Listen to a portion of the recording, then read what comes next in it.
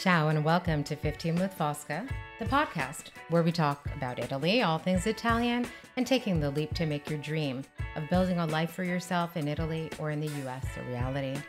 Sometimes it'll just be me responding to your questions or talking about topics that are of interest to Italy lovers in general, but often I will be hosting special guests who will work with me through the intricacies of Italian culture, share their stories, and discuss the challenges and triumphs that have accompanied them on their paths to Italy.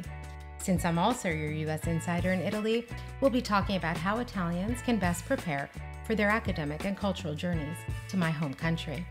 So thank you for tuning in to Ask Fosca's 15 with Fosca. Cominciamo.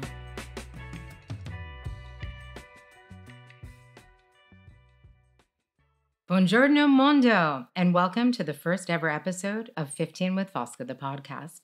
I couldn't be happier to be launching my new venture, AskFosca.com, and this podcast, which is dedicated to disseminating information about things going on in Italy and with Italian culture today.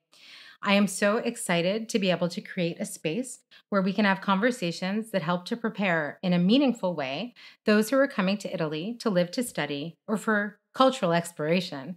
Whether you're coming for the short or long term, or even thinking about forever, I want to give you some tools to gain a more clear idea of what is being talked about in Italy today, socially, politically, and culturally.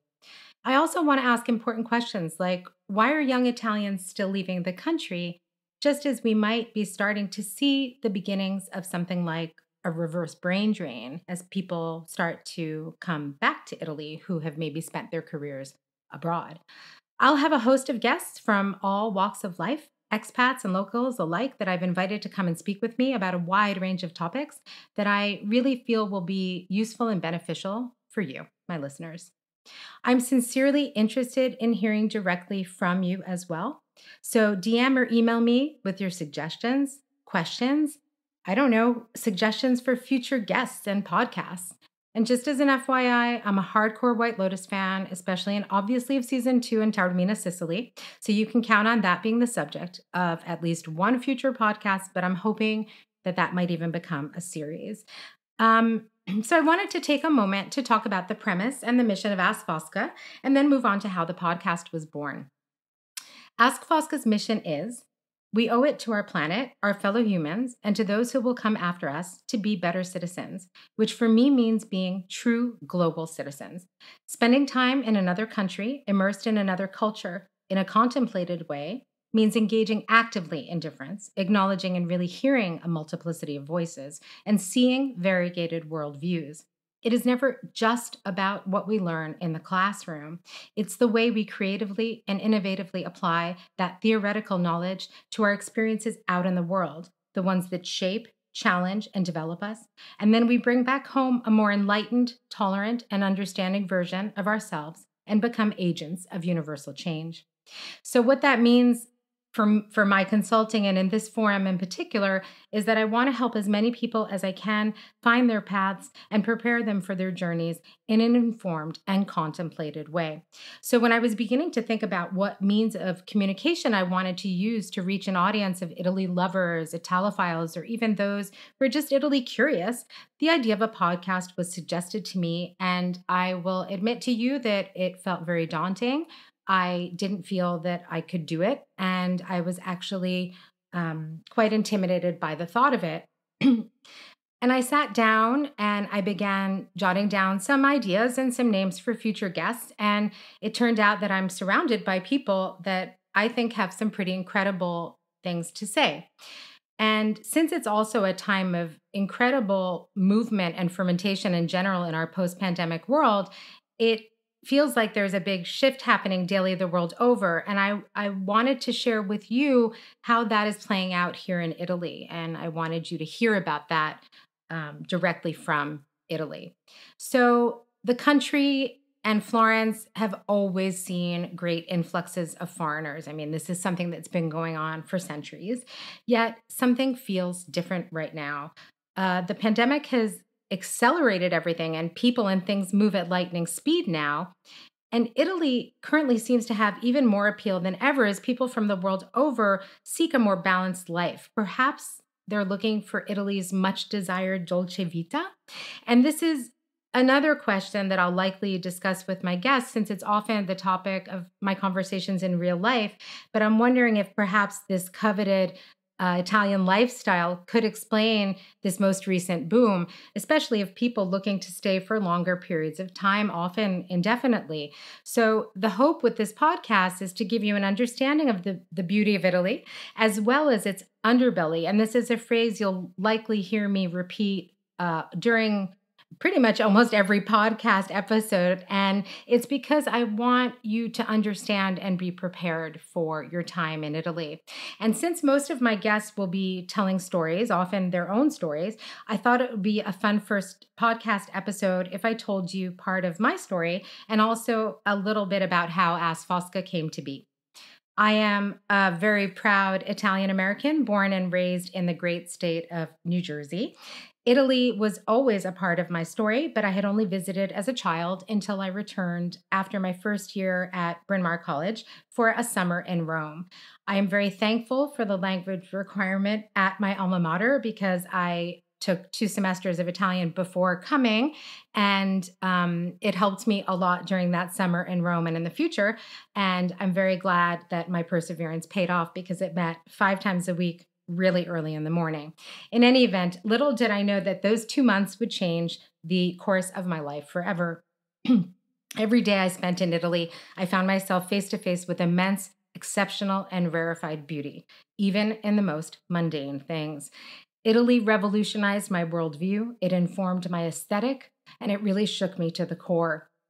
When I set foot in Florence, it was love at first sight, and something magical happened. I knew it was where I was meant to be. And I had traveled that summer up north to Venice and to Padova, and I had traveled south to the Naples area, to the Amalfi Coast, and to Capri. But Florence was a whole different story, and I knew it was where I was meant to be. And so I spent a year there, here, doing study abroad in Florence, and then went back to the States. I graduated, did my work in Italian studies at Brown University as a graduate student. And then there was some back and forth between the US and Italy before I finally packed my bags and took the leap. I moved to Italy. I got married. I had a baby. I divorced. I dated. I did online dating actually in my early 40s, and I found love again. I have bought and sold homes, and I did several jobs before settling into my more than 23 years of working in study abroad for Stanford University. I live in Italy as an insider. I am raising my bilingual and bicultural daughter here and have seen her go from private daycare from when she was about 14 months old until public high school, which is where we are right now. I have a blended family. My partner, Luca, is a chef from the Veneto. His son, Zeno, starts middle school in the fall. And in addition to all of this, I have to say that my proudest accomplishment since I've been living in Italy for the past 25 years is that I managed to get my Italian driver's license. And this was almost 30 years after the New Jersey DMV issued my first license. So that says something again about perseverance. So I feel I'm in this privileged position of cultural fluency after years of cultivating my professional and personal life here in Italy. And now I want to share my insider information with you. And this podcast is devoted to sharing stories from and about Italy today so that you have more insight into the country and Italians so as to understand better and ultimately decipher the culture. It goes without saying that the more you know about a culture, the better you'll be able to figure it out. But in order to do that, you need to have an understanding of it so as to be sharp and informed cultural critics. And this is not easy at all. As we all know, everything in any culture is just very nuanced and it can also be very confusing. So, with these conversations and stories, I hope to give you that little bit of cultural understanding that I know will take you very far in your journeys. And in my little way, I want to help visitors approach Italy with some background and some notions of the culture. So, after this extremely long diversion, I wanted to get back to the idea of the podcast as a medium. As I mentioned, it was proposed to me as one of the ways I could communicate with those who were Italy bound or Italy curious. And I thought I would do that primarily through my writing, and I will be writing a blog where I'll be focusing mostly on cultural questions related to Italy and things that I think you might find interesting that are happening in the country right now. But then the idea of the podcast started to grow on me and it became really contagious. And I thought, it would be so special if I could bring this piece of the world into people's homes, cars, and headphones. And just so you know, I'm a huge podcast fan, and you can often spot me walking the streets of Florence with my headphones on, and often I'll be listening to podcasts, but I'll also sometimes just be rocking out. Anyway, so I want these really interesting ideas about Italy today and these fascinating voices from Italy to be reaching you.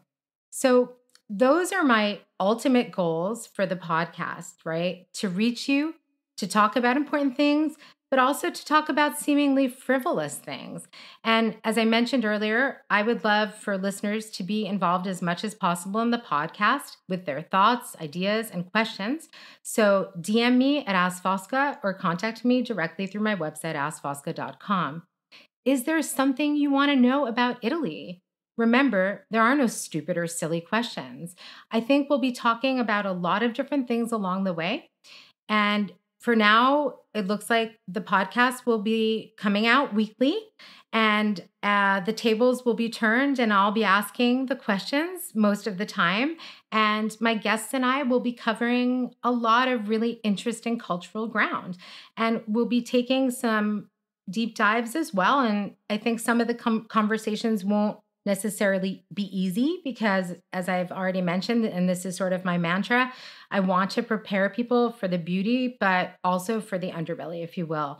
And I think it's important to have realistic expectations when living abroad. And I think it's important and vital to approach time you spend abroad with your eyes and mind and heart wide open.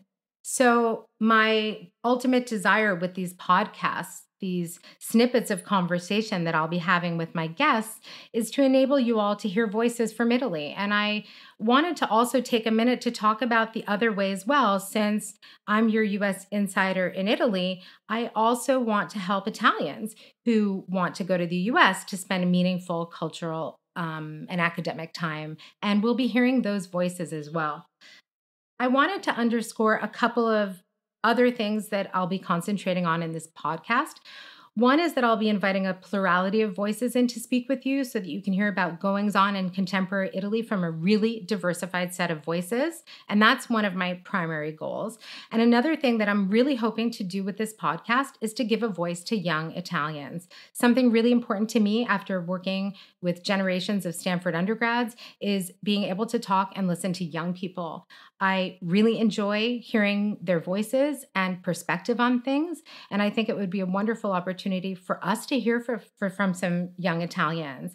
So I'll be hosting what I hope will be a series starting in early 2024, featuring the voices of Italian high school through university students about where they see Italy right now, where they see their futures, how they see Italy in the world. And I think these are voices that need to be heard and to which we should be listening. So stay tuned for an incredibly rich landscape of podcasts and wonderful guests coming up soon here on 15 with Fosca. And thanks for joining me today. Grazie mille, arrivederci, e alla prossima volta. This is Ask Fosca, your US insider in Italy, signing off for now. Thank you for listening, and I hope you'll continue to join in on our conversations. Please also check out my website, askfosca.com, and follow me at Ask Fosca on social media for updates, news, advice, and upcoming podcasts. I would also love to hear directly from you, so DM or email me your topic suggestions for future 15 with Fosca podcasts. Grazie mille e alla prossima volta. Ciao ciao.